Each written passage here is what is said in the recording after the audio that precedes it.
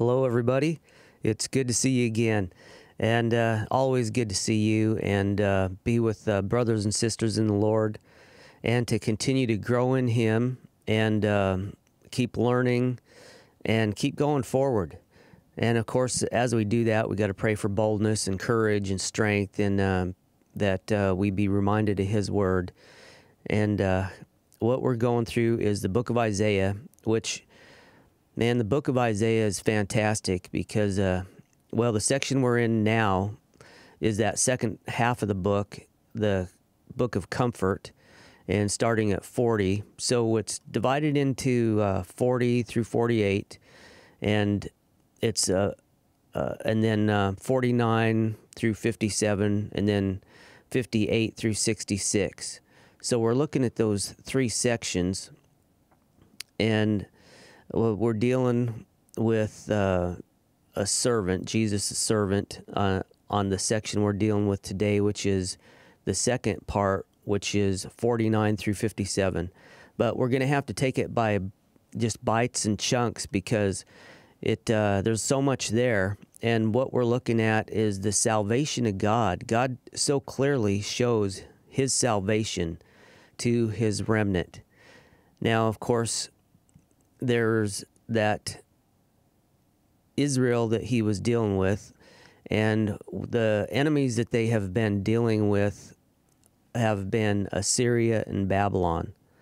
But really, that's not the only enemies that they're dealing with. Really, the enemy is themselves towards God. But there's always a faithful that God's looking after, and God is doing something about having a heavenly Zion that He can rescue His people and bring them to. And not only is He looking for those faithful that were part of that people, the Hebrews called the Jews, the faithful there, but also the faithful through the rest of the whole world, because He did make everybody. There's not anybody in the whole world that He hasn't made, but there's only those that are going to turn to Him that are going to have life together as a family. If you notice, the kingdom of Israel has been divided, the north being 10 tribes, and they've been taken out by the Assyrians, and they had come down towards the south to try to take out Judah also. And God did save them at that time. He saved Judah from the Assyrians. But it's shown how the Babylonians would come and overtake Him, destroy the city and the temple. And you can see the book of Isaiah, how 1 through 39 was dealing with judgment, 40 through 66, comfort. And you can see how we went through those first 7 sections of the first division. And now in this second division, we've got 40 through 48, the maker and deliverer, and we're dealing with Cyrus. And then this section that we're dealing with is 49 through 57, Messiah the servant, and we really see His salvation. And then later will be 58 through 66, the king and his reign. And we were looking at servant songs. We went through one servant song, which was chapter 42, but now we've got 49, then 50, and then last part of 52, and then 53 is servant songs. Now, Israel, it's a servant chosen by God, and that's before Christ's coming. But of course, this is showing Christ the servant. Now, Israel was disobedient, and they were unfruitful except for the remnant. And so God is calling His remnant, and you will know them by their fruits. So here we see this new servant being raised up, Christ, really the Messiah. And He's redeeming the old Israel, and then it extends clear off into all the Gentiles. So you can kind of see, like, if you look at Jesus, He is the one that redeems all people.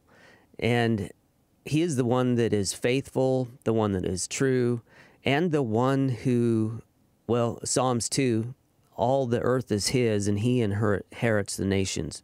And so He is the one to look at. You know, you can't look back at physical Israel or a physical Jew or anything like that. Even the physical Jews, even as much as you would be a teacher, Paul was a Pharisee, which is a teacher and instructor in the law, but he had blinders on his eyes until he could see through Christ. And that's when he turned to Christ. He he threw all that other stuff away as dung for the truth of Christ and him crucified, and continued to teach. So the one who really has the land is Jesus. And he's the only one who qualifies to have it. And it says the meek will inherit the earth. So all those that are in Christ, they are the ones who have the land. But the regular earthly Zion, no, that thing did not work. In fact, they will never have a peace. The only way you can have peace is turn into God and what he's provided through the Prince of Peace, and that would be Jesus Christ. So the Zion above, the heavenly Zion, that's what Abraham was looking forward, and we'll see that in these sections. Okay, Isaiah 49, raise up, restore, light and salvation, the faithful servant Jesus Christ. You should be my servant, to raise up the tribes of Jacob, to restore the preserved ones of Israel. I will also give you as a light to the Gentiles, that you should be my salvation to the ends of the earth. Listen, O coastlands, to me, and take heed, you people from afar. The Lord has called me from the womb. From the matrix of my mother he has made mention of my name. And he has made my mouth like a sharp sword. In the shadow of his hand he has hidden me, and made me a polished shaft. In his quiver he has hidden me, and he said to me, You are my servant, O Israel, in whom I will be glorified. Then I said, I have labored in vain, I have spent my strength for nothing, and in vain. Yet surely my just reward is with the Lord, and my work with my God. Well, you know, the natural Israel, if they wanted to take the place of Christ, they could start standing up like they're the servant, and people could be propping natural Israel like they are serving God and part of God. But no, there's no part of God unless you are in the seed that is Christ. And that's very clear by Paul and Peter and the other apostles. Now, looking at this sword coming out of the mouth, it makes me think of Revelations 19:11. Now I saw heaven opened, and behold, a white horse.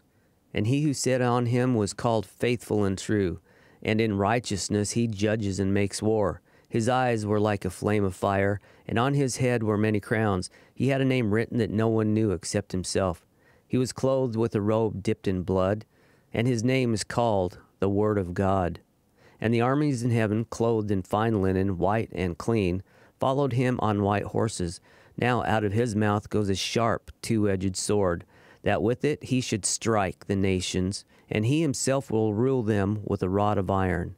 He himself treads the winepress of the fierceness and wrath of Almighty God, and he has on his robe and on his thigh a name written, King of Kings and Lord of Lords. Well, this is the Lord of hosts, and we'll see in Isaiah that you shall know his name, and his name is the Lord of hosts, the Lord of armies. Ephesians 6, speaking of a sword, Finally, my brethren, be strong in the Lord and the power of his might. Put on the whole armor of God, that you may be able to stand against the wiles of the devil. For we do not wrestle against flesh and blood, but against principalities and powers, against the rulers of darkness of this age, against spiritual hosts of wickedness in the heavenly places. Therefore, take up the whole armor of God, that you may be able to withstand in the evil day. And having done all to stand, stand therefore, having girded your waist with truth, having put on the breastplate of righteousness, and having shod your feet with the preparation of the gospel of peace. Above all, taking the shield of faith, with which you will be able to quench all the fiery darts of the wicked one. And take the helmet of salvation, and the sword of the Spirit, which is the word of God, praying always with all prayer and supplication in the Spirit, being watchful to this end with all perseverance and supplication for all the saints. And for me, that utterance may be given to me, that I may open my mouth boldly to make known the mystery of the gospel, for which I am an ambassador in chains, that in it I may speak boldly as I ought to speak. And of course, Paul, he definitely had a sword coming out of his mouth, the truth that he was speaking. Back to Isaiah 49:5. And now the Lord says, who formed me from the womb to be his servant, to bring Jacob back to him, so that Israel is gathered to him. For I shall be glorious in the eyes of the Lord, and my God shall be my strength. Indeed, he says, it is too small a thing that you should be my servant, to raise up the tribes of Jacob, and to restore the preserved ones of Israel. I will also give you as a light to the Gentiles, that you should be my salvation to the ends of the earth. Well, isn't that great? That he is not only to those, the remnant that he's speaking to, but to the rest of the world. And Paul, of course, shows us what Isaiah is talking about. And Isaiah, of course, is 700 years before Christ. And then 700 years later, Paul shows us what exactly he's talking about. So let's look at Acts 13:44. On the next Sabbath, almost the whole city came together to hear the word of God. But when the Jews saw the multitudes, they were filled with envy, and contradicting and blaspheming, they opposed the things spoken by Paul. Then Paul and Barnabas grew bold and said, "It was necessary that the word of God should be spoken to you first, but since you reject it and judge yourselves unworthy of everlasting life, behold, we turn to the Gentiles. For so the Lord has commanded us, I have set you as a light to the Gentiles, that you should be for salvation to the ends of the earth." And then we'll go farther and we can see how the Jews are persecuting the believers. And of course, Paul, he believes Moses and he believes the prophets, where these others don't. Now when the Gentiles heard this, they were glad and glorified the word of the Lord. And as many as had been appointed to eternal life believed, and the word of the Lord was being spread throughout all the region.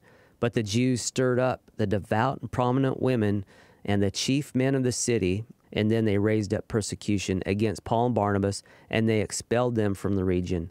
But they shook off the dust from their feet against them and came to Iconium, and the disciples were filled with joy with the Holy Spirit.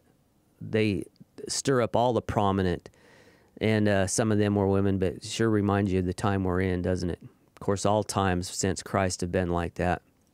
Thus says the Lord, the Redeemer of Israel, their Holy One, to him whom man despises, to him whom the nation abhors, to the servant of rulers, kings shall see and arise.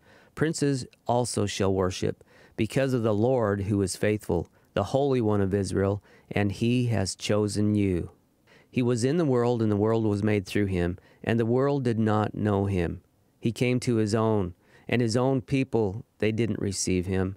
But as many as received him, to them he gave the right to become children of God, to those who believe in his name, who were born not of blood, nor of the will of the flesh, nor of the will of man, but of God. And back to Isaiah. In an acceptable time I have heard you, and in the day of salvation I have helped you. I will preserve you and give you as a covenant to the people, to restore the earth, to cause them to inherit the desolate heritages, that you may say to the prisoners, go forth. To those who are in darkness, show yourselves. They shall feed along the roads, and their pastures shall be on all the desolate heights. So, of course, Isaiah is speaking in the time of Jesus and the apostles. And God is their provision, and he's providing for them along the road as they are going forth preaching the good news of the kingdom of God. God is providing for them, and he's feeding him. Remember, Jesus, he said, he has food that they don't know of. And it was to continue doing the work of his Father. Okay, 2 Corinthians 6, let's look at that.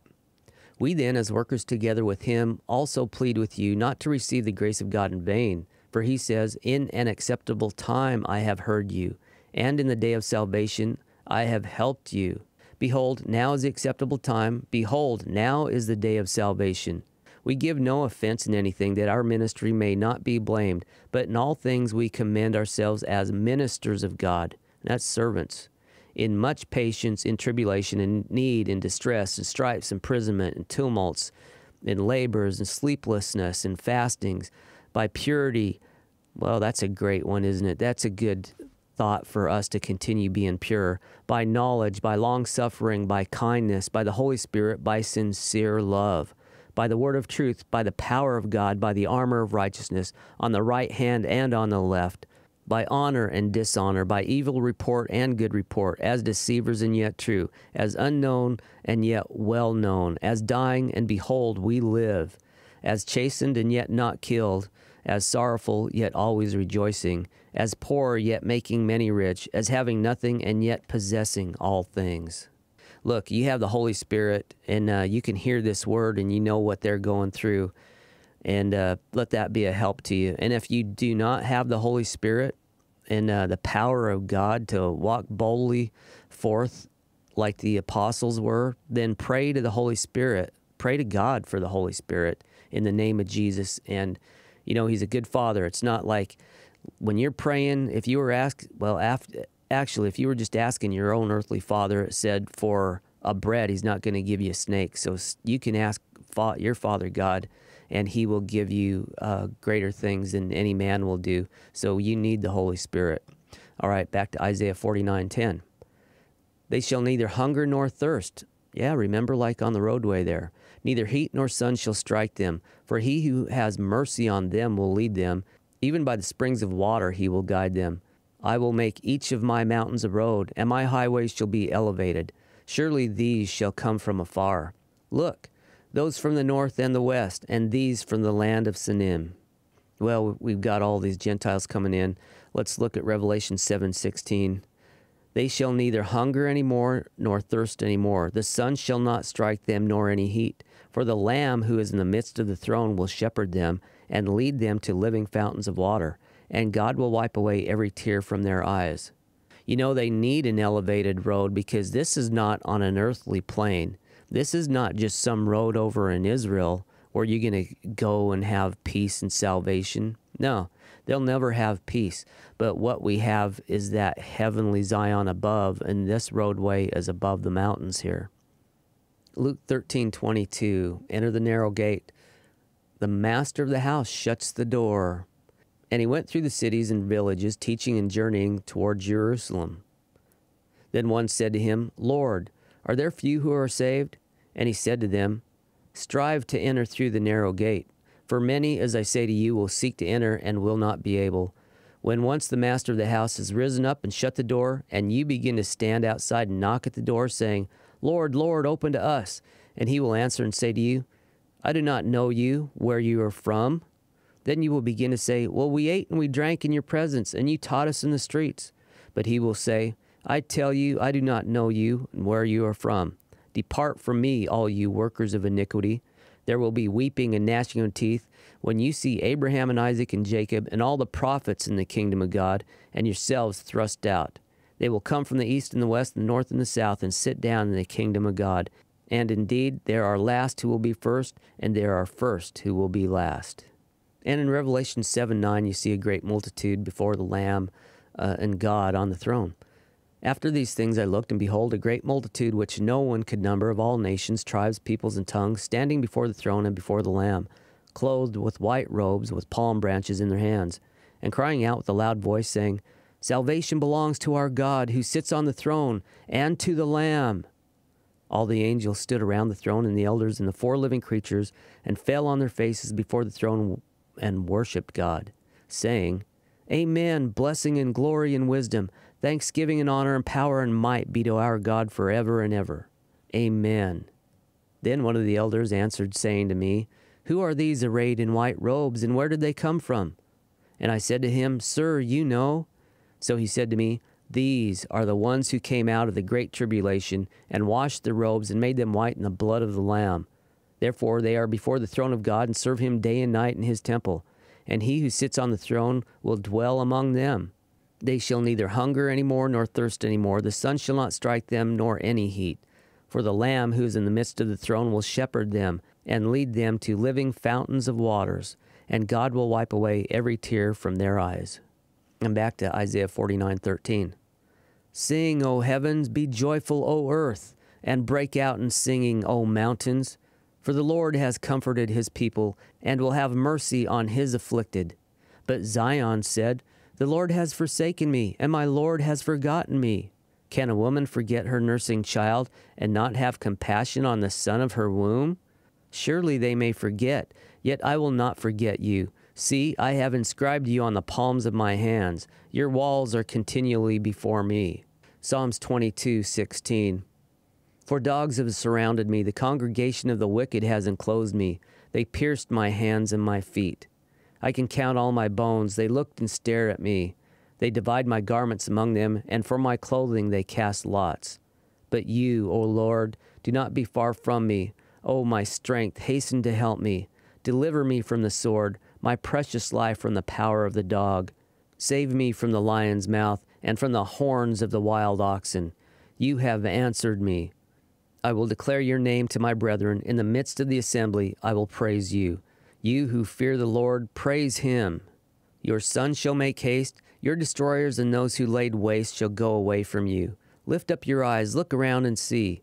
All these gather together and come to you. As I live, says the Lord, you shall surely clothe yourselves with them as an ornament, and bind them on you as a bride does. For your waste and desolate places and the land of your destruction will even now be too small for the inhabitants, and those who swallowed you up will be far away. So isn't that something, that what they have, it's too small for the constraints of what God has with his kingdom. He's got a great thing in the kingdom of God in heavenly Jerusalem and heavenly Zion. The children you will have after you have lost the others will say again in your ears, the place is too small for me. Give me a place where I may dwell. Then you will say in your heart, who has begotten these for me, since I have lost my children and am desolate, a captive and wandering to and fro? And who has brought these up? There I was left alone, but these, where were they? Yeah, think about that. When Jesus was going to the cross, he said, your house has been left to you desolate. See, and when you see that in the Old Testament, of course, well, you see him here, Isaiah speaking, but later Babylon comes and destroys them. They've been left desolate, and then Jerusalem and the temple are totally destroyed. And that's the same thing that happened with Jesus when he was there, that 40 years later, they were surrounded, and the city and the temple were utterly destroyed. Thus says the Lord God, behold, I will lift my hand in an oath to the nations, and set up my standard for the peoples. They shall bring your sons in their arms, and your daughters shall be carried on their shoulders. Kings shall be your foster fathers, and their queens your nursing mothers. They shall bow down to you with their faces to the earth, and lick up the dust of your feet. Then you will know that I am the Lord, for they shall not be ashamed who wait for me.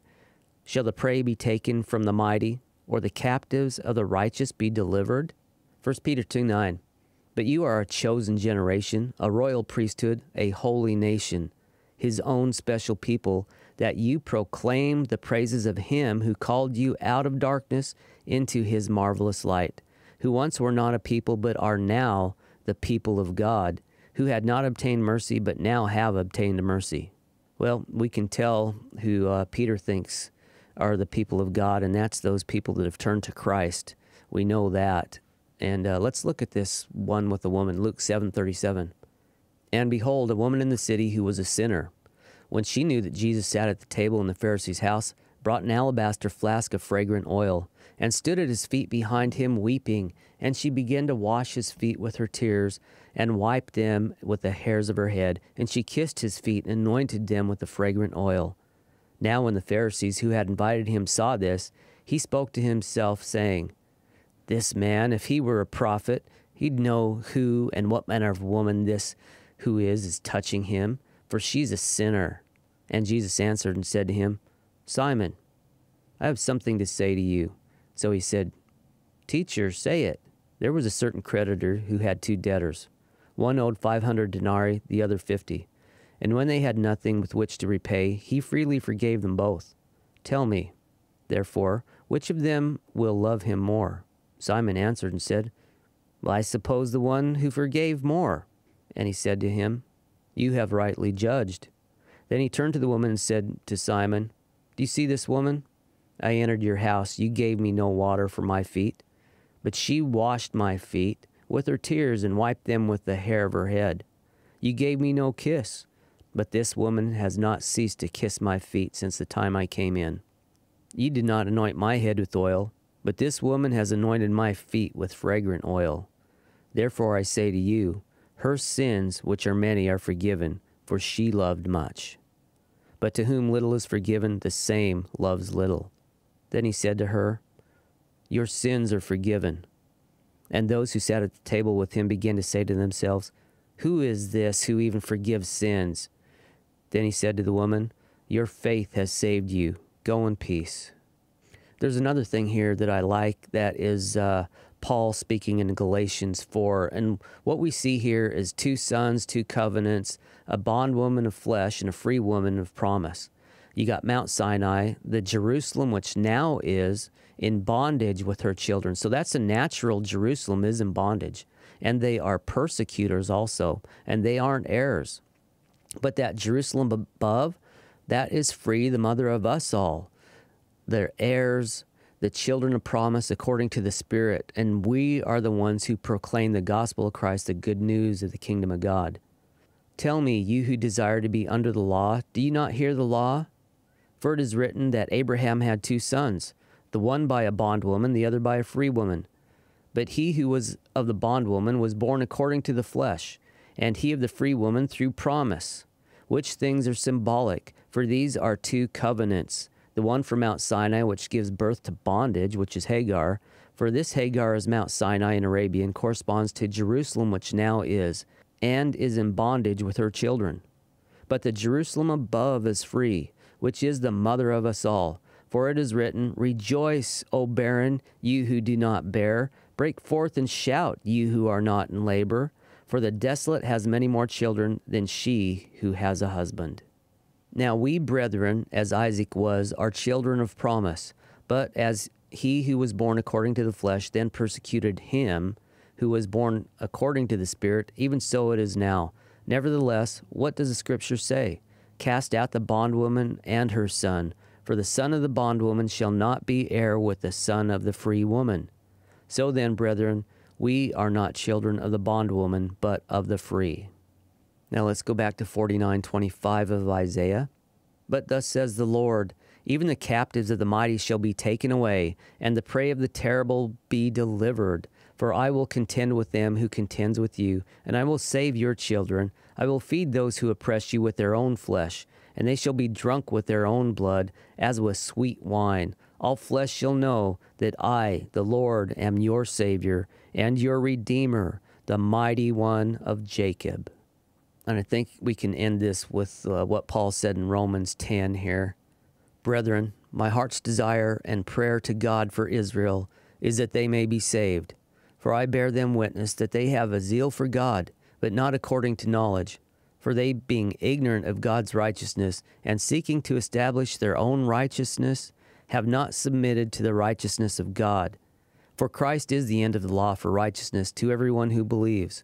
For Moses writes about the righteousness which is of the law, the man who does those things shall live by them.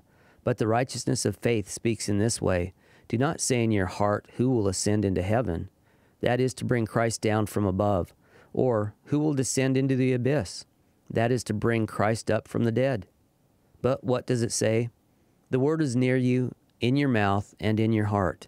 That is, the word of faith which we preach. And if you confess with your mouth the Lord Jesus and believe in your heart that God has raised him from the dead, you will be saved. For with the heart one believes unto righteousness, and with the mouth confession is made unto salvation. For the Scripture says, whoever believes on him will not be put to shame. And there is no distinction between Jew and Greek, for the same Lord over all is rich to all who call upon him. For whoever calls on the name of the Lord shall be saved. All this is close to you, like Isaiah said. And all we have to do is turn to Jesus, that he gave his life down and took our sins upon it so they could all be wiped out, so that we could be, even though our sin was like scarlet, it could be washed clean, white as snow, white as wool, and that we can be following him, and where he is, we can be also through Christ. And I just pray that you have boldness to speak the truth in the name of Jesus by the power of the Holy Spirit, so others can hear the truth and see Christ lifted up and be saved and turn from the power of darkness to the power of light in the kingdom of God. Amen, and God bless you.